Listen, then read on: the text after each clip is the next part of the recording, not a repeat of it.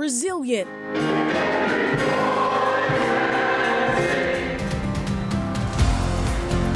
powerful. We welcome everybody, but it has a specific significance for people of color. Changing lives. The Black community is filled with everyday heroes from the past just as I have a dream to the present. It did feel like a big leap, and it felt like it was almost impossible. They are leaders, storytellers, entrepreneurs, and visionaries, shining bright during Black History Month and beyond. NBC10 is celebrating Black excellence.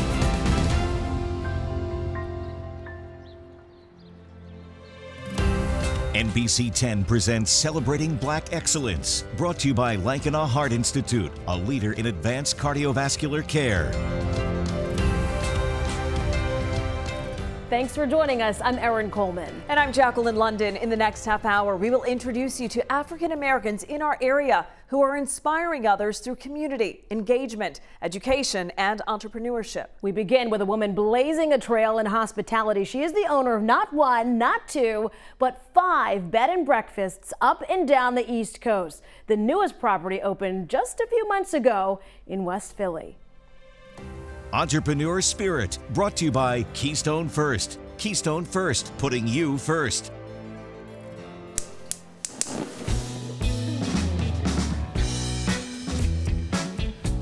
Every morning, something is sizzling in this kitchen.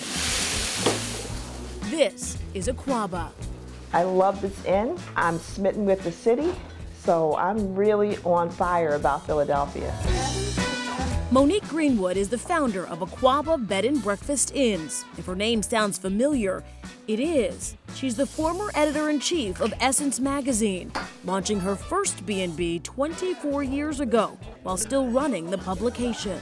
Eventually I decided, you know what, if I fully give myself to this business, I think I could really be successful. So I made that difficult decision to leave the magazine and then expand the bed and breakfast business.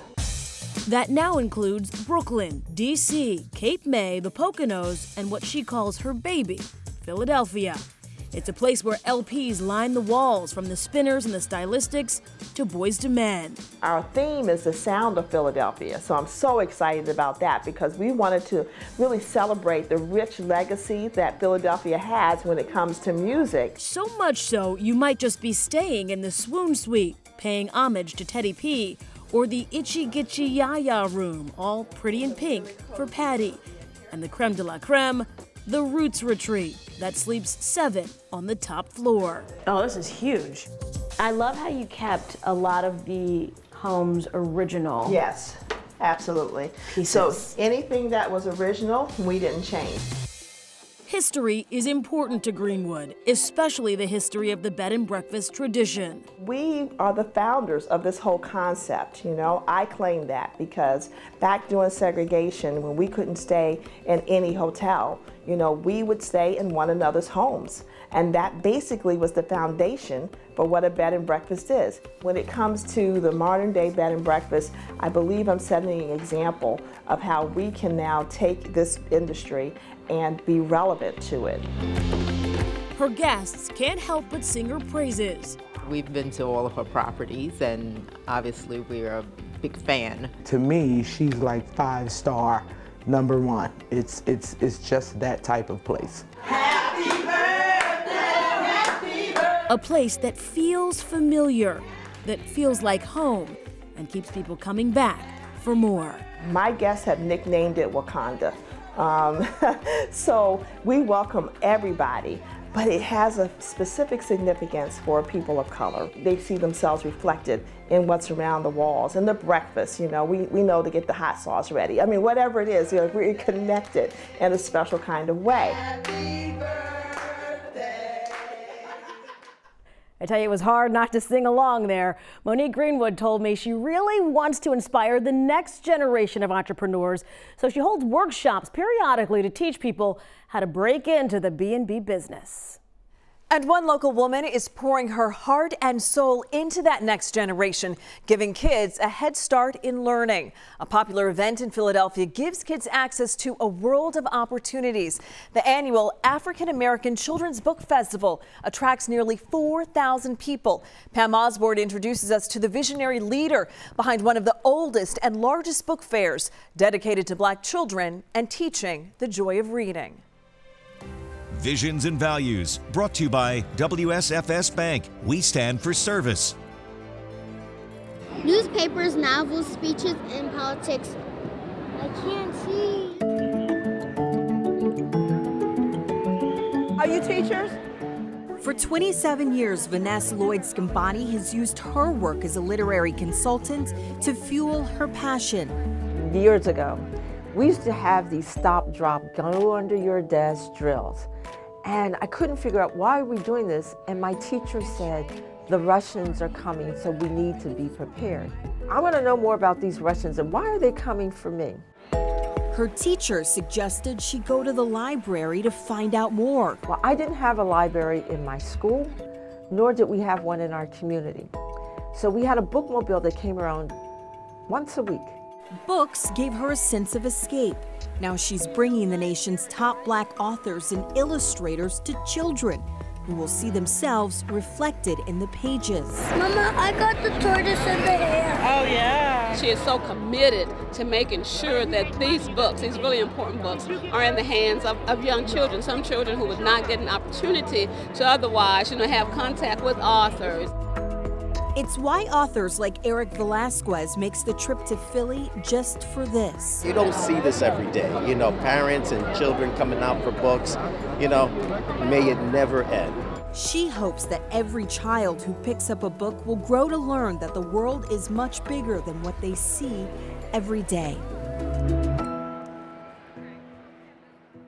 Such an incredible event every single year. And if you've never been, you owe it to yourself to go. Vanesse says her ultimate goal is to create a children's book museum.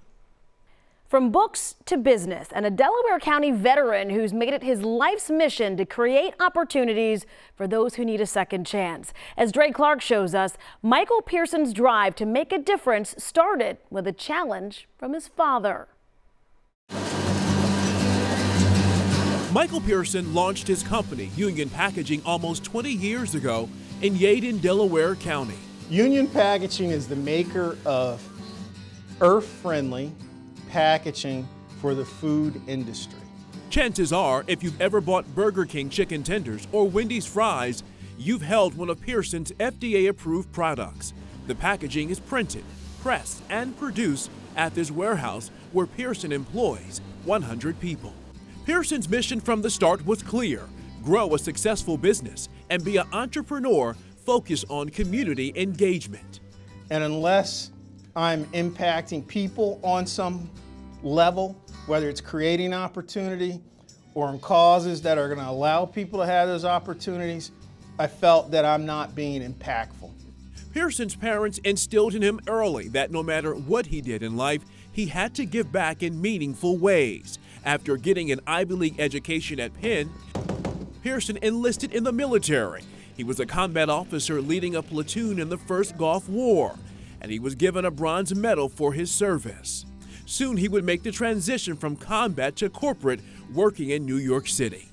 But my father, who was dying of pancreatic cancer, challenged me to what was I doing for the community. He had experience working with the paper and packaging industry, but it was a challenge from his father that was the catalyst for Pearson to step out on his own and start his own company. I was comfortable in New York, but Philadelphia made sense. It was a community I knew. It was a community I understood. Pearson wants his workers to experience the American dream, knowing many of them have escaped challenging or dangerous circumstances. They're looking for opportunity, and they want to have economic security. He also believes in providing second chances. Offenders who need a break, a new start, have found one here at Union Packaging. One way is provide them with a job, take a chance, and get people employed. Union Packaging has given Pearson a platform where he can be socially engaged and still make a living and run a successful business. It was a businessman with a focus on community that started one of the most well-known churches in Philadelphia. This story dates back to the 1700s in a much different city than we know now. The founding pastor of Mother Bethel AME Church owned a chimney sweeping business that trained and hired black workers at a time when it was unheard of. Brittany Shipp shows us that legacy still lives on inside the historic church. Future Trailblazer, brought to you by Lankenau Heart Institute, a leader in advanced cardiovascular care.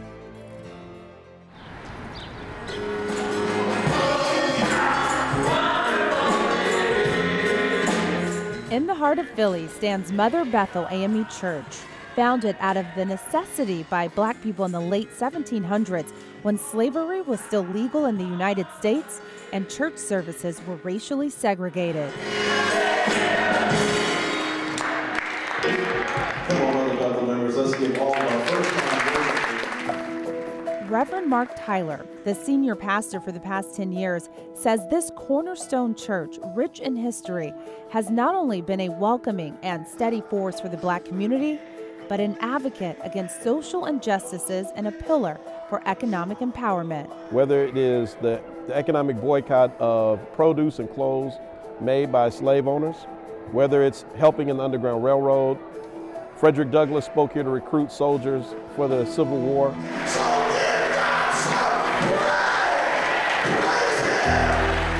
The church has always been a dominant force dedicated to helping the black community grow economically. The reason behind it all starts with the founding pastor, abolitionist, civil rights activist, and entrepreneur, Reverend Richard Allen. He owned property all over this neighborhood. When he died, he left in his will homes to all of his kids. Down in the basement of the church, there's a museum honoring the beginnings of Mother Bethel AME Church and tells the inspirational story of Richard Allen's incredible vision. When you go to the museum and you see the original pews that our founders sat on, it's a place that just should put chills down your spine and just really make you appreciate that so much of what we enjoy today is because somebody did something for us that they could not personally benefit from. Mother Bethel continues to be an example and really a blueprint for economic empowerment in the black community. Today, the church still provides homes for the homeless and jobs for the unemployed.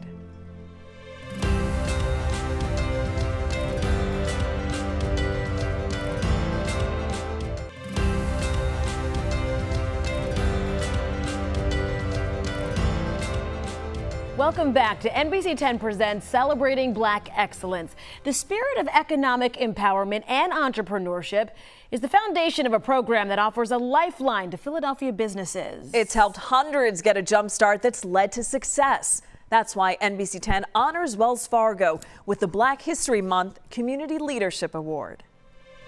Community Leadership Award, brought to you by Gary Barbera. Is Barbera the best? Boy, I guess.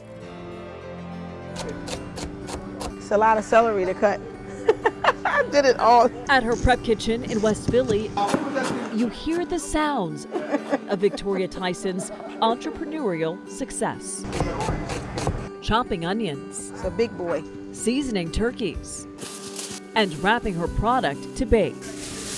These days, Tyson's catering business has big contracts like the Community College of Philadelphia. But just 4 years ago, growing beyond her small restaurant in West Oak Lane felt almost overwhelming. It did feel like a big leap, and it felt like it was almost impossible.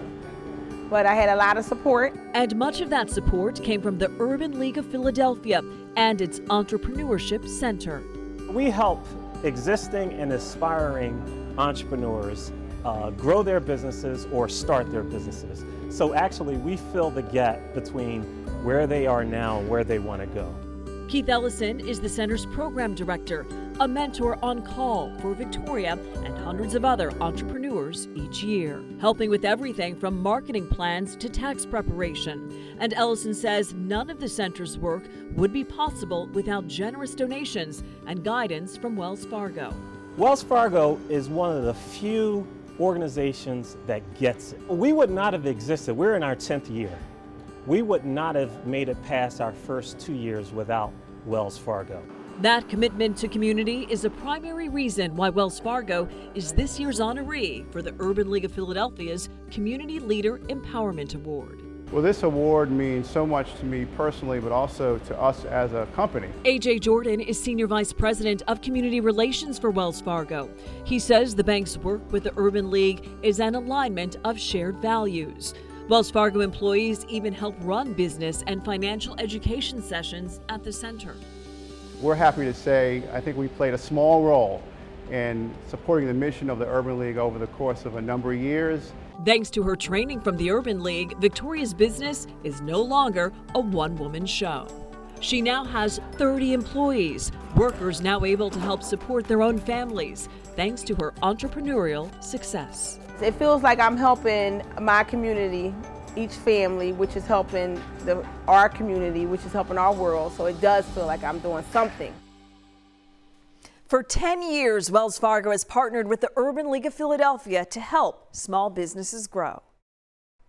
Growth and opportunity, two of the main reasons millions of blacks left the South and headed north. This historic period is known as the Great Migration. The wave happened between 1915 and 1960. Southern blacks wanted better jobs, better pay, a better life. One woman shares her family's personal connection to the journey north. My name is Bobbi Booker. I'm a first-generation Philadelphian via my father's side. My father, his name was Benny Booker. He was born in 1914 and came to Philadelphia in the 1940s, around the World War II era, in search of not just a better life, but a better standard of life. Bobbi's father moved from Atlanta, Georgia, part of a great migration from the South that transformed Philadelphia. Thousands of Southern men found jobs at shipyards and steel mills. The women cooked and cleaned for white families. And the migration of African Americans is an important part of who we are. Robert Bogle is the president of the Philadelphia Tribune. For 135 years, the Tribune has been telling the stories of African Americans in Philadelphia. It's a reflection of the African American experience in America. In honor of Black History Month, the Tribune will explore the history of the movement. We decided to focus on the Great Migration since we are within the 100th anniversary of the Great Migration and also within the 400th anniversary of when Africans landed on U.S. soil. For Bobbi, reporting on this story for the Tribune is a full circle moment, sharing her father's connection to the journey north and its impact on today's Philadelphia. He allowed me and encouraged me to believe in not just my excellence as a person, but what I can contribute to my culture and my people. Pick up the Philadelphia Tribune throughout February to read the special reports on the Great Migration. 60-plus years in basketball and 50 years in broadcasting, that is Sonny Hill. He's changed lives by making a connection with thousands across our area. It's a connection that goes way beyond the court. The incomparable Sonny Hill. He's our living legend. Living Legend Spotlight, brought to you by Rand Spear. Demand Rand.